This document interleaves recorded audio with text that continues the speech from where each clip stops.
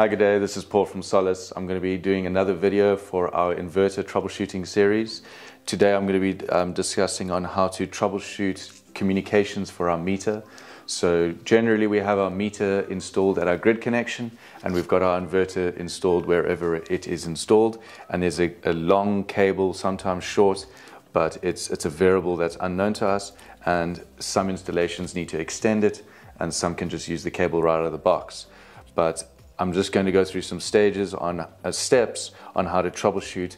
If there's an issue with the cable, is it an issue with the meter, is it an issue with the inverter? So I'm going to start off with, is the inverter sending out RS485 communications for it to communicate to the meter? So we can always do that by using a multimeter, setting it to voltage mode, and then selecting DC voltage. So this meter here is defaulting to AC. You select the DC and the range is in a good range, so it's measuring nice low voltages. A good result would be between 1 volt and 5 volts. Turning it on and selecting DC. There you go, and you're looking for between 1 and 5 volts. Firstly, this port here.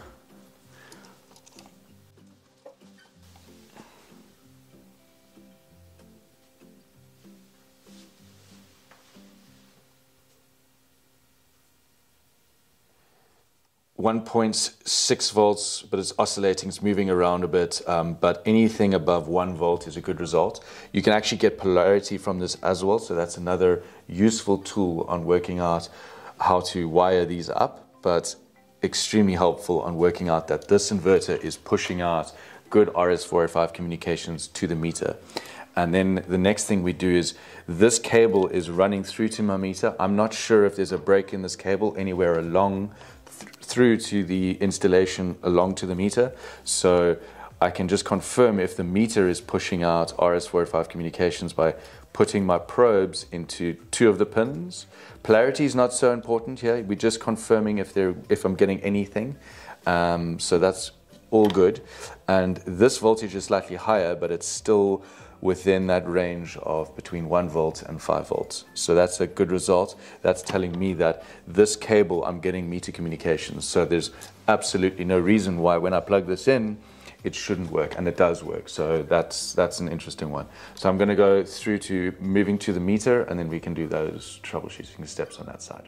So the second stage of troubleshooting the meter communications is looking on the meter side. So if we had issues on the inverter side, but on the meter cable, so we weren't getting voltage on the meter cable, you would move along to the meter to see where the issue is. Is it on the cable, or is it the meter that's not pushing out comms? And the way to confirm that is, I've plugged in this cable back into the inverter, so that 1.7 volts that we tested on the output of the inverter COM port should be seen here if this cable is perfect. So you grab your multimeter, again set it to voltage DC, low range, so it's a low voltage between 1 and 5 volts, and you go to pin 7 and pin 8 on the plug, and you push it in,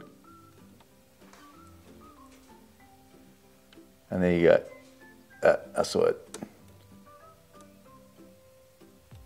There you go, 1.7 volts. So that confirms that this cable's perfect, but we knew the setup was perfect. But if you weren't getting voltage here, for example, you know that you were getting voltage at the inverter, it confirms that the cable's broken. If you are getting voltage here, it means that this meter is the issue, but then you wouldn't have seen the voltage on the other side. So you can use those troubleshooting steps to work out exactly where is the issue. Is the issue at the meter? Is the issue on this cable? Or is the issue on the inverter? And then we generally, for your single phase systems, we got 2 types of meters. So we've got our acrometer, and that's all the stage I've just spoken about is about the acrometer. So I'm just going to plug that one back in. And then we've also got these e-stron meters that we're shipping lately with the inverter. And the RS485 comes out the top there. It's pins 9 and 10. And here you can just stick your multimeter in and you should be getting voltage on the output. So this one, you can, even on this side of the installation, you can troubleshoot where the communications is or where it is not. and get an idea on how to troubleshoot this communications. I'm just going to go through the different meters that we supply with Solis single-phase hybrids. So starting off, we shipped out Acral single-phase meters with them, and they communicate to the inverter through these RJ45, it's RS485 communications.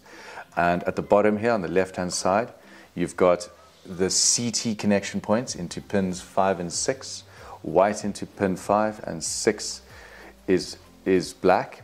And the inverters get shipped with this CT already plugged in, so that's quite helpful and already done for us.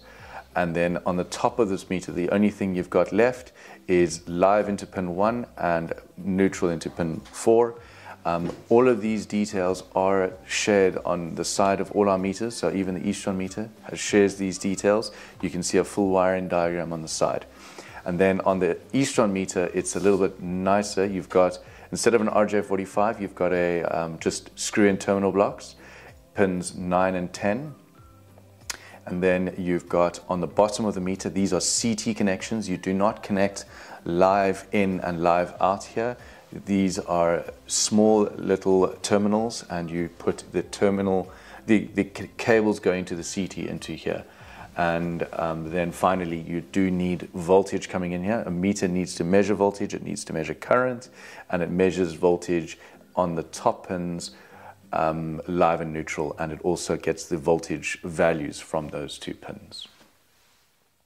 To continue on troubleshooting a Solis hybrid meter for an installation, I'm going to talk about one of the most common things I find getting done is that reversing the CT. I'm going to change the settings on the inverter to reverse it. I'm not going to physically reverse it, but you could do the exact same thing. There's no difference between the two. It's a nice function here that you can correct it on the inverter instead of physically rotating it. So it won't go anything wrong here because there's no dynamics in the system. But as soon as the dynamic happens in the system, so I'm going to introduce a 500 watt load in. This inverter is going to think that 500 watt load is an export and not an import. As you can see there, it detected it as an export. When it detected it as an export, it quickly started charging the batteries, and in charging the batteries, it became a bigger load, but the CT is the wrong way around. So it saw that load as an export. It increased the export. Therefore, the battery increased its charging further, and it continually increased its charging until it reached its absolute maximum. The reason why it's only doing 2,200 is another subject, but I'll just get into that quickly.